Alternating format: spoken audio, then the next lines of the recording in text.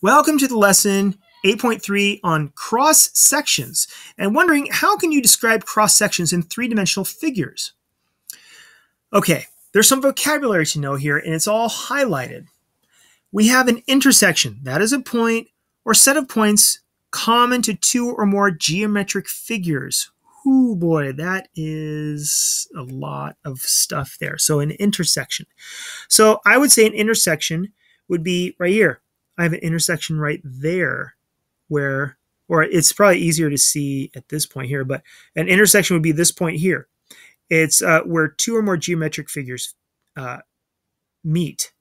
Like an intersection would be here. Two or more things cross. Okay. A plane is a flat surface that extends forever in all directions. So we're trying to, what we're talking about here is this blue thing supposed to be a plane. It's supposed to be slicing through this cone shape. And the intersection is said to be that circle. That's where the slice meets the cone. And then the cross section is the intersection of the three-dimensional figure. This cone is the three-dimensional figure, and this triangular prism is the three-dimensional figure. Imagine a plane slicing through the pyramid shown or through a cone or a prism. So the intersection here is a circle and the intersection here is a triangle. It's highlighted in black. And we're looking at that right there. A three-dimensional figure can have several different cross sections depending on the position and the direction of the slice. And that slice is the plane, that plane right there.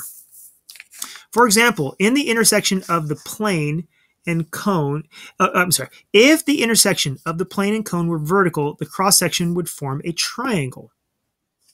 So we're vertical, plane and cone. Oh, we're vertical right here. So you imagine that this is no longer horizontal. So that's horizontal. Vertical is straight up and down. If this were straight up and down, and you were to open it up, you would see that the cross section is actually a triangle. That's what they're saying right there.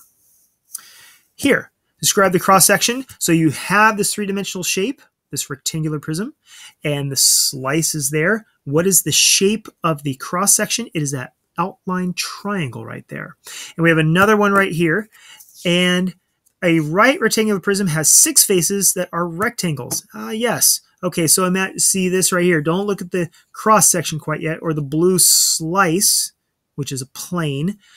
Take a look at 1, 2, 3, 4, 5, 6. No, see that you can notice the 6 faces that are rectangle all through this rectangular prism. And now the blue slice, the intersection is that rectangle.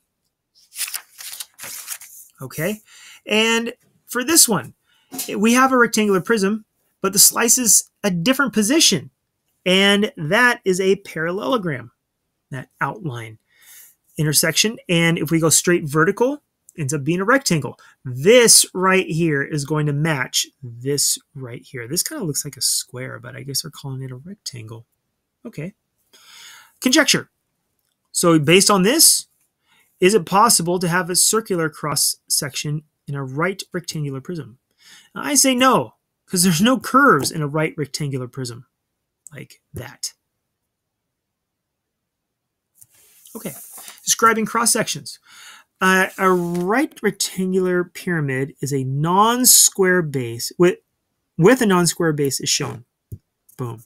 So the base, what it's sitting on in this case, is not a square. In a right pyramid, the point where the triangular sides meet the center is over the base. Okay, so that is over the base, as opposed to this could be over here off to the side. Okay, the shape of the base is a rectangle. You were told here it's non-square, so it's rectangular. The shape of each side is a triangle. That's each face over there. So, is it possible for a cross section? Imagine slices going through here. So slice, slice, slice. Could you get a square somehow slicing this? Well, no. If that bottom was a square, then you could slice it horizontally and you could get a square.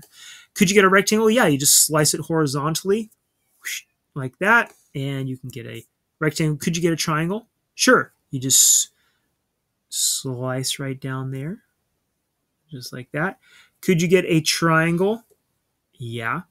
I could slice straight down, or I could slice to the side. I can get a triangle.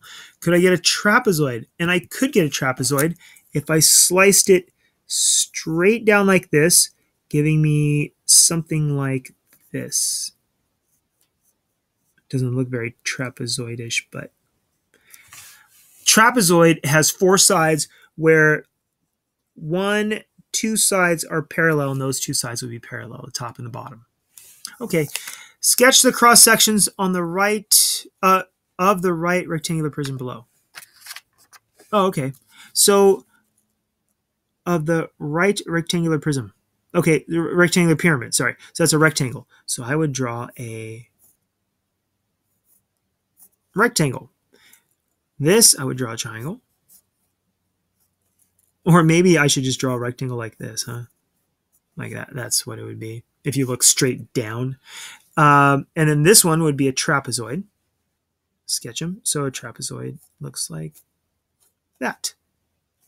What if, suppose, in figure B, okay, figure B, right there, had a square base, would your answers in B be the same? All the same, but the first would be, but the first would be the same. The cross section would be a square. So if this, and I was mentioning that earlier, if that bottom was a square, then I could get a square for a cross section. I would just slice it horizontally. And that's what you got to know about cross sections.